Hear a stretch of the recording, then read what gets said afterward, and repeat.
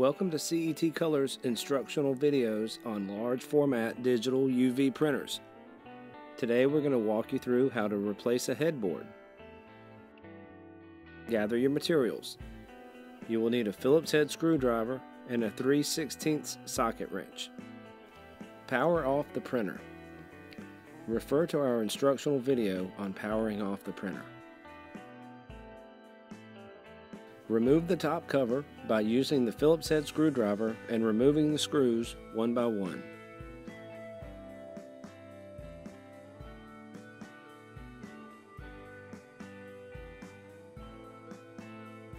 Unplug all the connectors to the headboard, including J1, the 36-volt power supply,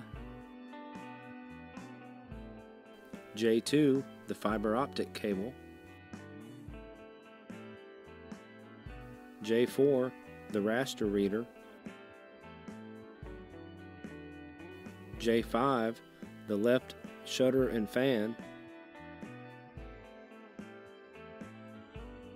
J6, the right shutter and fan, J7, the Monometer,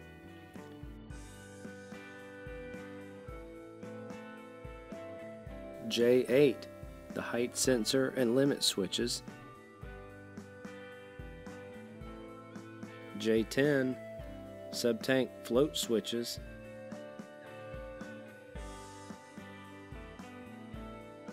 J11, the acknowledgement signal,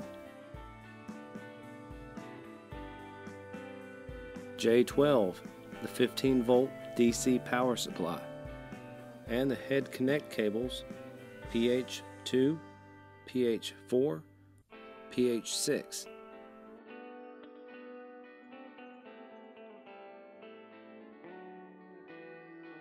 Use the 3/16 socket wrench and unscrew the brass mounting screws.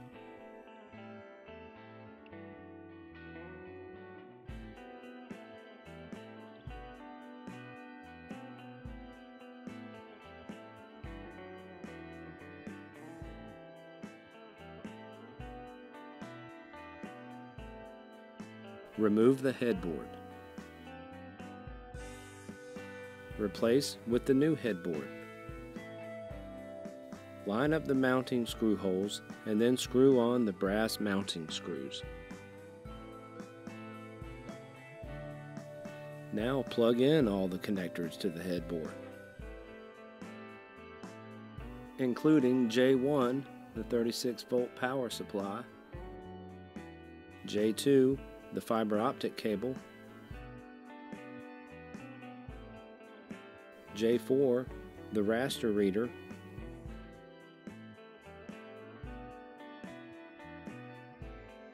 J5, the left shutter and fan,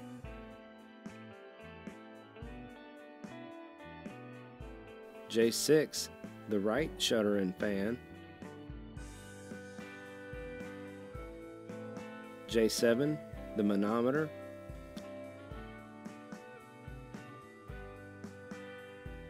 J8, the height sensor and limit switches, J10, Subtank float switches,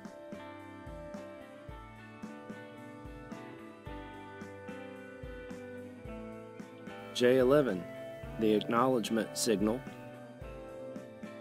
J12, the 15-volt DC power supply, and the head connect cables PH2, PH4, PH6.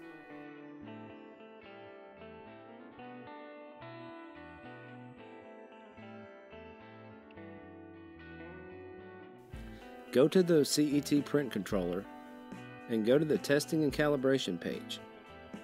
Select the nozzle test from the drop-down menu and select your normal operating speed from the carriage speed drop-down menu. Run the nozzle test to confirm proper functioning of the headboard.